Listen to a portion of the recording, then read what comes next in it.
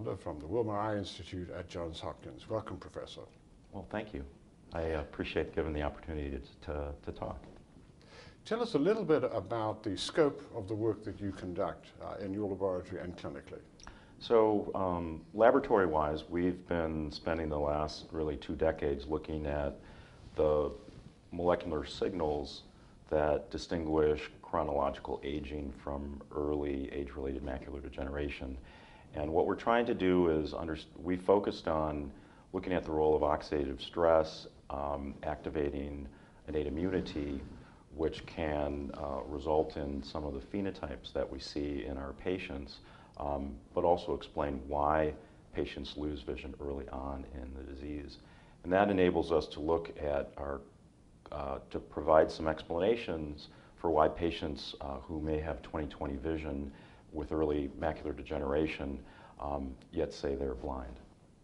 So we're trying to make that connection, identify treatment targets that would be safe and valuable for people early on in the disease. And our sort of strategy is that if you can delay the onset of more advanced disease by 5 or 10 years, you'll probably win the game because people are at the end stage of their lives, and we can improve the quality of their lives as they get older. So what's new for ARVO 2017? Well, I think in general, the things that excite me in the AMD world is the impact that mitochondrial dysfunction is having, and that's a role that our laboratory has gotten into. So we're actually very excited about that. What I mean by that is our lab in particular has studied the role of oxidative stress. We've focused on looking at the cytoprotective pathways such as NRF2, which is this powerful, broad antioxidant transcription factor that unleashes a large number of protective enzymes. And when we impaired the NRF2 response, which we have evidence of that in our AMD samples from people, we found that the role of oxidative stress when the cells are stressed doesn't dramatically increase as we had expected. And when we've gone back and looked at our work, we find that NRF2 also controls the function of the mitochondria. And what we found is that the ability to produce the substrates to make ATP are reduced. And so our working model is that the mitochondria are kind of going into safe mode, where they reduce the amount of ATP that's produced. Their other aspects, the functioning, still is functional but slowed down. The consequence of that is we don't see as much oxidative stress produced from the mitochondria, and therefore we're not measuring it as much. So that's prompted us to look at the impact that mitochondrial dysfunction is having on the overall functioning, not only of the RPE cell, but also of the photoreceptors, and the impact it could have in explaining early vision loss. So what have been the most interesting insights for you in this particular line of research? Well, I think the fact that NRF2 in itself has been identified to be only antioxidant, or predominantly antioxidant protection, and the impact it has on the mitochondria. In particular, it can control the expression of a number of genes in the TCA cycle, which is obviously important to helping generate NADH and substrate for oxidative phosphorylation. In addition, NRF2 regulates a number of genes involved in glycolysis, and so the ability of the cell to make ATP can be dramatically impaired.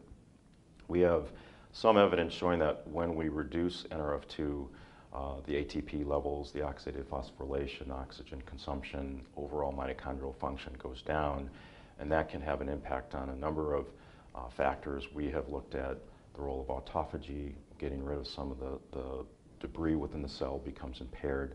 Other groups have shown that impaired autophagy occurs in human AMD disease. So that's one possibility. The other area that is a little bit unusual that we're looking at is that when the RPE cell reduces its ability to make ATP and goes toward glycolysis, the impact is that the RPE cell can still probably survive because it has enough glucose that it's receiving from the choriocapillaris. However, if it's going to need to consume more glucose, glucose is very important for photoreceptors. The photoreceptors aren't getting as much glucose as they need. They become impaired.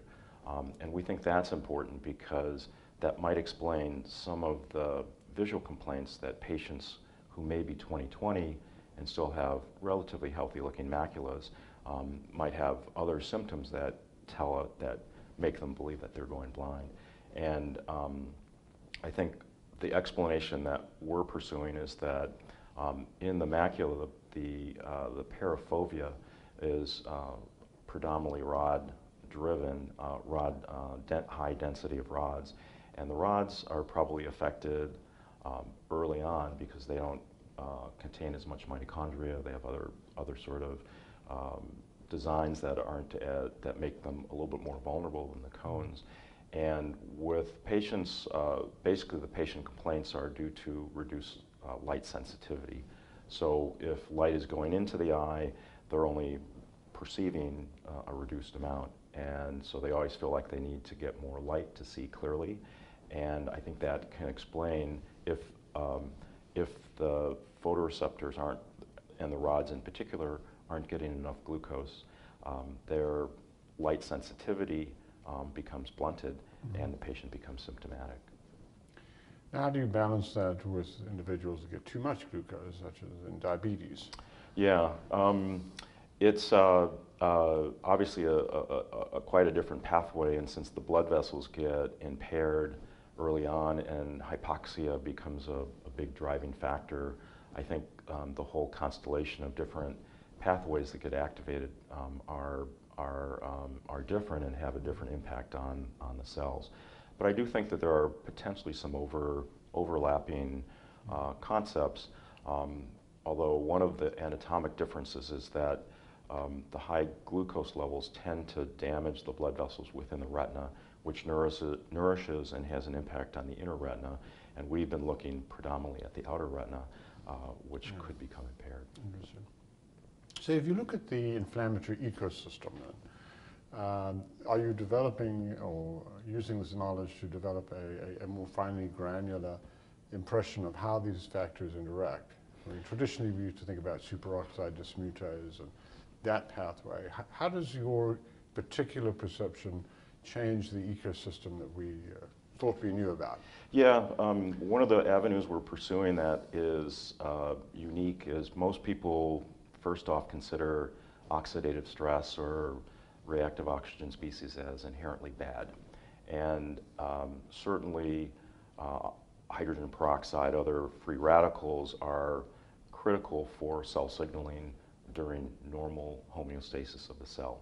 So it becomes a matter of whether there's too much or too little free radicals, and if you have an excess and you're unable to appropriately neutralize it, then you could have tissue injury. The other thing that we've identified and found is that there's some unique signaling of hydrogen peroxide or free radicals that changes our perception of just oxidative stress in general, and it's somewhat the location of it. So when we see oxygen free radicals being formed in the mitochondria, we think that that is not necessarily bad, but it serves as a signaling trigger to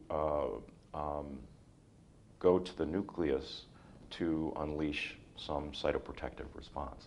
So the mitochondrial dysfunction producing excess superoxide anions can then signal, send signals to the nucleus to elicit a cytoprotective response. So it's a protective response, and but if there's too much of it, there obviously can be tissue injury, but at an appropriate level it serves as a protective signaling response. I think that's important to recognize because if we try to develop too strong of an antioxidant treatment, we may be impairing that response. The cell may not be able to respond appropriately. So we have to have, like everything, the right balance in our therapeutic strategy.